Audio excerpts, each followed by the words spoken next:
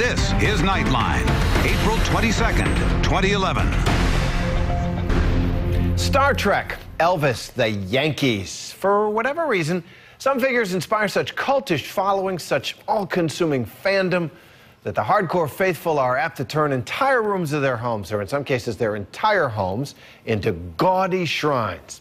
Well, as Nick Watt finds out tonight, the British royal family falls into that category too.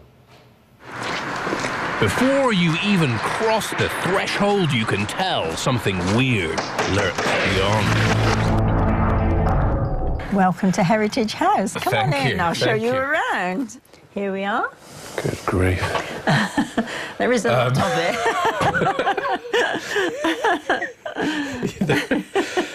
it. Wow. Where do we start? Indeed. Crammed into this little house, royal trinkets collected over 30 years.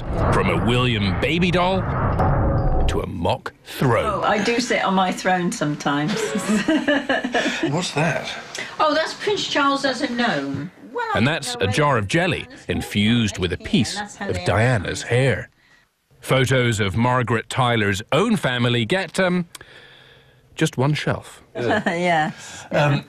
How many individual pieces do you have? Do you know? Altogether, if everything were out, altogether, it'd be about 10,000 of everything, yes. And you would notice if I stole something today? I would, yes. Yes, I would. Okay. I mean, I'm not going to, but... I wouldn't think so. She'd know because this is not random. There are sections. The Queen, front and centre. Prince Charles occupies what should be the dining room. Prince Andrew, under the stairs. This is your home. I mean, your TV's there. You can kind of almost see the TV from here. Yes, that's why I watch my royal videos. Of course. Of course. Sometimes squashed next to tourists from Japan and America who come to stay. As you do. Is this, I mean, why? I just enjoy collecting on the royal family. And it's such a fascinating subject.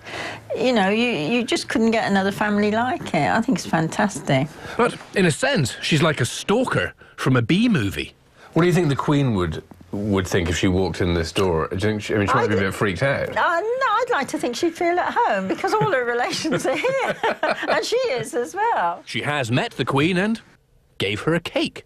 And was she friendly? Yes, very nice, yes. Only thing is, she makes me feel very emotional, and I'm always scared I'm going to burst into tears, and I want to say thank you for what you've done for us. Okay, I will never really understand this adoration, so let's just wallow in it.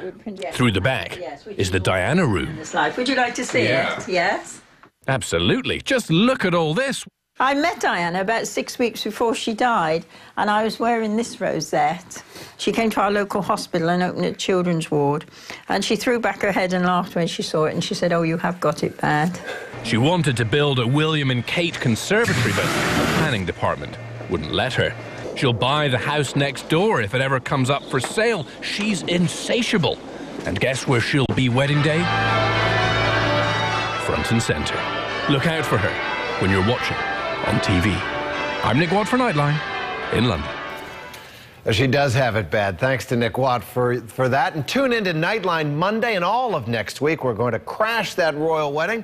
My co-anchor, Cynthia McFadden's there. She'll bring you all the pomp and circumstance live from London. Finally tonight, some late-breaking news. Severe weather in the St. Louis area. At least 7 tornadoes reported there. The airport sustained significant damage with windows and roads torn up, and a shuttle bus apparently carried by winds to the top of a terminal. There have been reports of minor injuries only, thankfully. The storm is now moving into adjacent parts of Illinois. We hope you check in to Good Morning America. They'll have more on those storms. And thank you for watching ABC News. We're always online at abcnews.com. Until next time, good night, America. Have a great weekend.